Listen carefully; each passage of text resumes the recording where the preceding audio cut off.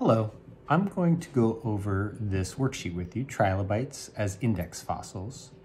And I want to introduce this idea of an index fossil. Now, an index fossil is a term used in geology for certain types of fossils that are very common. So these fossils are found over many parts of the world, so a wide geographic distribution. They are found in a short vertical range, meaning my trilobite here, it's only found in this period of time. A different trilobite is found in another period of time, and another trilobite here is a different period of time.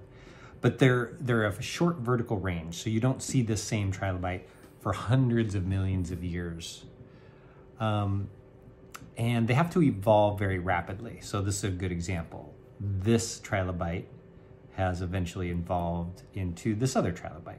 So there's differences in their appearance. That's the evolutionary change. And index fossils let you figure out the place of these other fossils. So for instance, I've got a shark tooth and I've got an ammonite.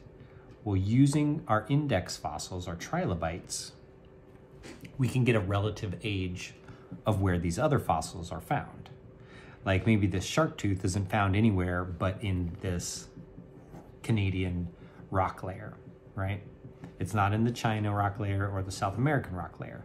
But based on where the trilobites are, you can kind of match it up to other fossils and other forms of life.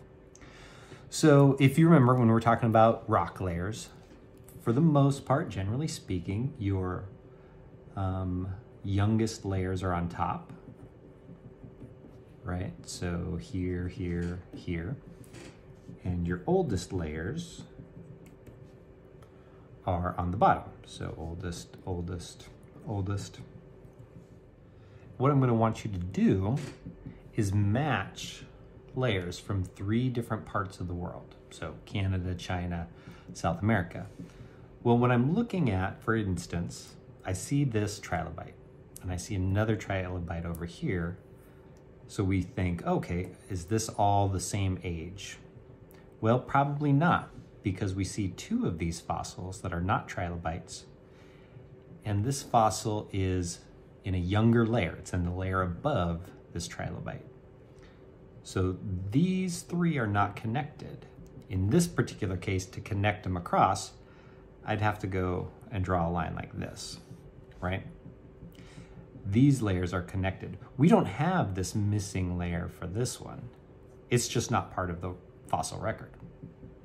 And I want you to do that. I want you to go across and match up the correct layers. Some will only match up with, 2, and some will match all 3 across. But use the trilobites as your guide. They're gonna all be from the same rock layers. If you have questions, let me know. But again, you're just connecting these.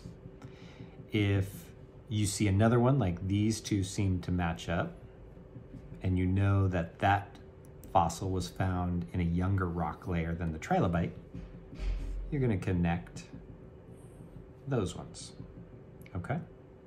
That's it, so connect those up, and then answer the question, how do trilobites act as index fossils? And that's some of the stuff that I just talked about earlier, or of course you could look that up. All right, thank you very much.